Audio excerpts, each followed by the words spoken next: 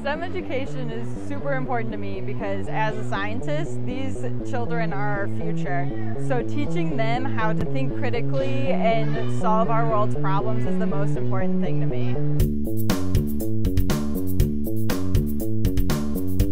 I used to have a friend who had one of those talking Barbies, and when you pulled the string of the Barbie, it said, "Math is hard. Let's go make cookies for the boys." And I thought, that's not really what our role model should be. Math isn't hard. And a perception goes a long way with young girls especially. So I made it my mission in life to make math easy and fun and innovative and creative. Perceptions are everything, and it's always fun to challenge that perception of things like we're doing today. We made the rockets with water and like the thing that's like circle-y, and they shot up, and it was very easy. STEM education is absolutely important because it's what's going to help our future generation really take technology to the new level. I'm always amazed at the technology that's currently being released, and I'm excited to see what the future is going to bring. STEM education, science, technology, engineering, and math is incredibly important to our nation's future. We know that these are the jobs of the future, and we know that these are where the gaps in the jobs of the future exist. So it's really important to get our young people excited about the sciences, to see how diverse the sciences are, how it involves so much creativity and excitement and enthusiasm and passion.